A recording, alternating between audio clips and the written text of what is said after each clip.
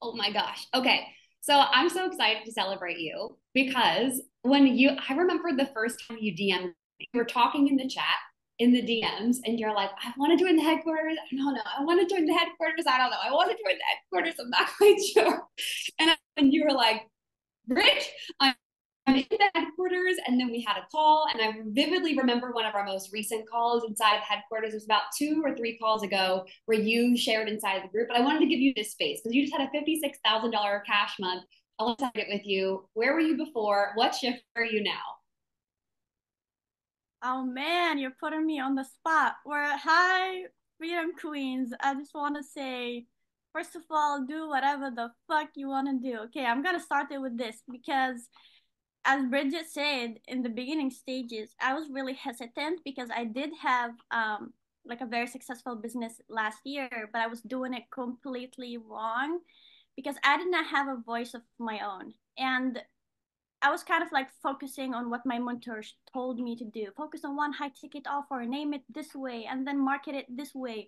And then don't show up, don't say like, don't be you essentially. Just be that marketer behind the scene. And it just drained me. I did not like it. So I just decided to close it. And then after that, I just still have the fire inside of me where I'm like, I know I can do more. I know there are people I can help. I know I want to be the person I want to become that I have in my reality, like in my vision.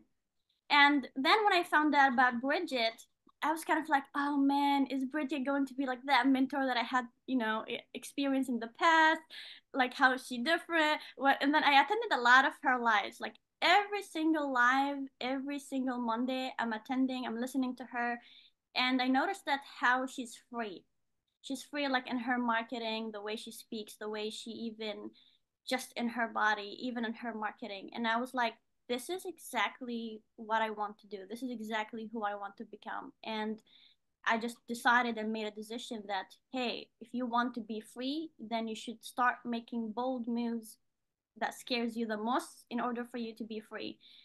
And then when I joined Bridget membership and then the headquarter, man, I started to shed skin one after one, personality after personality, trauma, generational trauma, everything. I was really removing the blocks one by one as I'm like watching her trainings when she spoke about how you're presenting yourself, celebrity status, how you get in your power, how people perceive you. Because in the beginning, I had no clue that people perception really matters the most, even more than your content. Because if you notice that the content, a lot of people write really good content, but how we perceive them is the different that makes us go with this person versus with that person.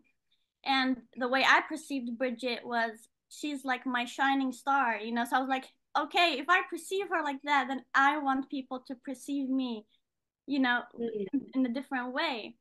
And what happened to me inside of the headquarters and working with Bridget really is throwing in the trash my old personality, my old habits, what I was thinking about myself, how I feel about myself. Even when I write content, who am I when I write the content? Am I just writing content because I'm needy, because I want to sign clients, or versus, wow, I'm very proud of this piece. Somebody is going to benefit from this work. Somebody is going to change their life by just reading this post. So it's kind of like I started to think about the person behind the screen more. And I, Yeah. I became that person that I want somebody to become for me, just like how Bridget was for me. So that was huge, huge, huge shift is that I started to see myself as that person so people can see me like that Yeah. as well. And not just for seeing me like that, but it's just so exciting. It's like so freaking exciting when you're being yourself, writing that content and just like I know somebody's gonna read this and move their butt to change their life. So it's kind of like I become free. I become excited.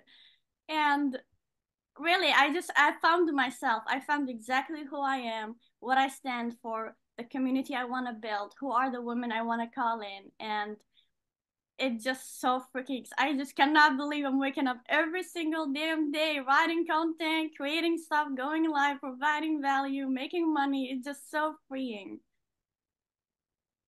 What the heck? Just amazing. I never told you this, but somebody messaged me after, I think it was the Freedom Queen Challenge in December. they said, who is that woman, Basma, that came on? Because she has some energy about her. And I said, oh yeah, that's Basma. Like you need to go connect with her because you do. You have this contagious energy about you that's just like, yes, okay, thank you for paving the way. So I know you and I've celebrated a couple of times privately, but just to hear you say this, it hit differently. Is there anything that you want to share before we move on to the next person?